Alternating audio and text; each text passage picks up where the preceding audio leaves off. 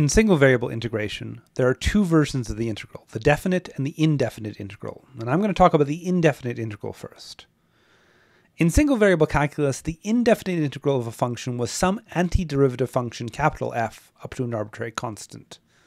This antiderivative capital F was some function whose derivative is the original lowercase f. So, if f is a scalar field instead of a single variable function, is there a version of this? Well, there is a variable dx in the indefinite integral. I could just make that one of the input variables. And this is possible. Here are three indefinite integrals. These are roughly the equivalent of the partial derivatives. In each, I pretend the other variables are constant and integrate as if it were a single variable integral. We don't really call this a partial integral, but that's essentially what it is. And there isn't much more to say here. Like the partial derivatives, there is no new technique here. All the rules and algorithms are the same as before. And this is also the only extension of the indefinite integral. There is no general indefinite integral. That notion remains a single variable notation. And this makes some sense. The indefinite integral meant do a derivative backwards.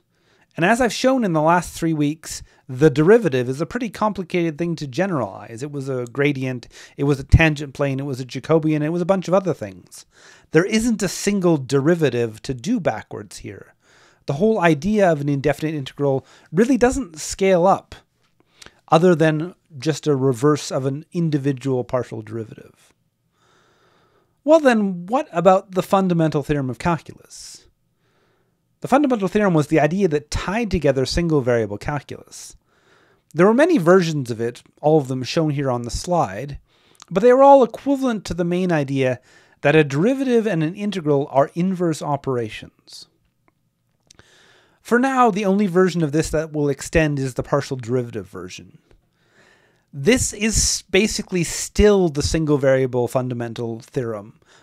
A partial derivative and a single variable integral, a partial integral if you wish, are still inverse operations to each other.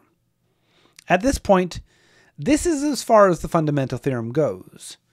You might think, since I've given up on any idea of an indefinite integral, that there isn't much more to say about the fundamental theorem either. This would be very wrong. The indefinite integral doesn't extend any more than this, but the fundamental theorem will return in some very surprising ways. Its extensions will still tie together the whole idea of multivariable calculus, and I look forward to showing that to you in a few weeks.